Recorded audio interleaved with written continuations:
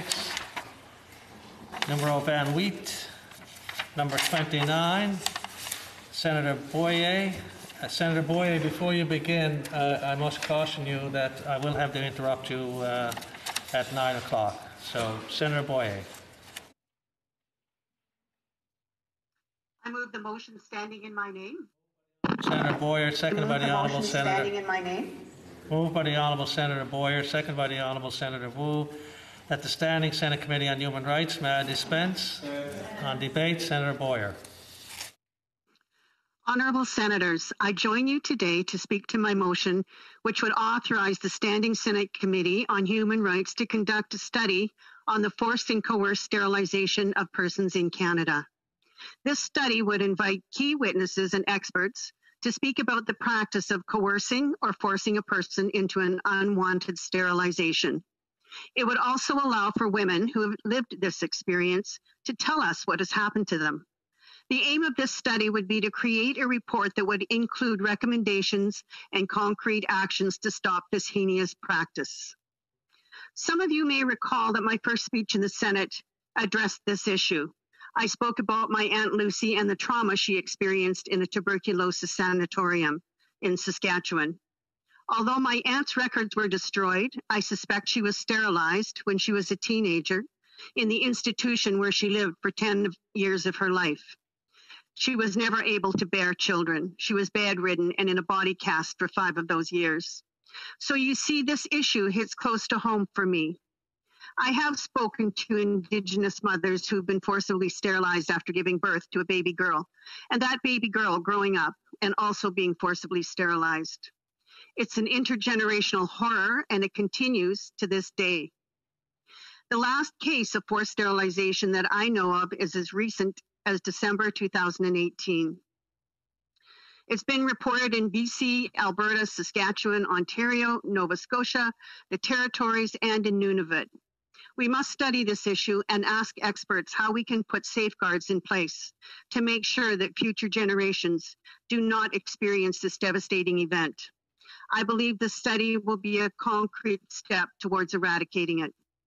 The Government of Canada has repeatedly said that it's committed to reconciliation, and yet the forced and coerced sterilization of Indigenous women continues to happen.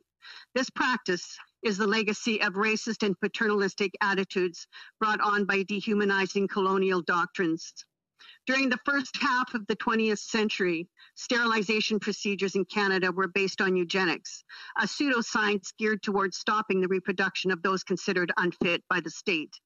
This deeply racist and discriminatory theory claimed that any perceived poverty, illness, or social problem was caused by a person's biological traits, and that people with disabilities, people of color, immigrants, and Indigenous people fell into a category of people that should be sterilized.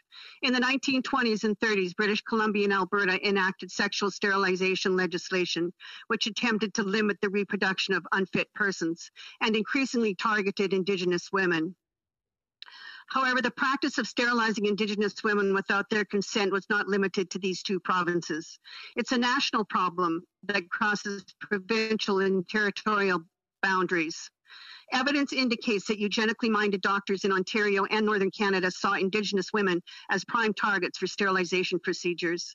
We also know of instances of unwanted hysterectomies and forced sterilization of African Canadian women in Nova Scotia. In other provinces, there was a tendency to sterilize marginalized persons, even in the absence of formal legislation. Despite acknowledgements from the government, Indigenous women continued to be coerced or forced to undergo tubal ligation surgery. In the 42nd Parliament, the Senate Standing Committee on Human Rights conducted a short study and found that forced sterilization in Canada continues. Although the committee's report was never tabled or made public, one of its recommendations was that the committee continues the study. The House of Commons Standing Committee on Health also studied forced and coerced sterilization and urged the federal government to support more research and data collection to understand the full scope. Both these studies found that the extent and frequency remains unknown and that more research and solutions must be explored. It's extremely important for the government to do this, as forced sterilization continues to be a violation of a person's fundamental reproductive rights. Canada is also failing to uphold its international duties and commitments. The right to give birth is protected under multiple international human rights frameworks, including the United Nations Universal Declaration of Human Rights, which Canada signed in 1948. Canada has also been a contributing member to numerous international summits and conventions recognizing reproductive rights as fundamental human rights.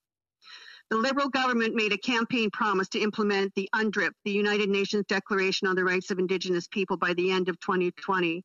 This means that Canada would have an international obligation to ensure that Indigenous women receive health care without discrimination or violence and effectively stopping these sterilizations. In December 2018, the United Nations Committee Against Torture reviewed the situation in Canada and issued its observations to the government. It found... Senator Boyer, I apologize for interrupting you, but when this item is called again, you will be given the balance of your time. My apologies. Honourable Senators, it being 9 p.m. pursuant to the order adopted on October 27, 2020, I declare the Senate adjourned to Monday, November the 30th at 6 p.m., the Senate so decreeing.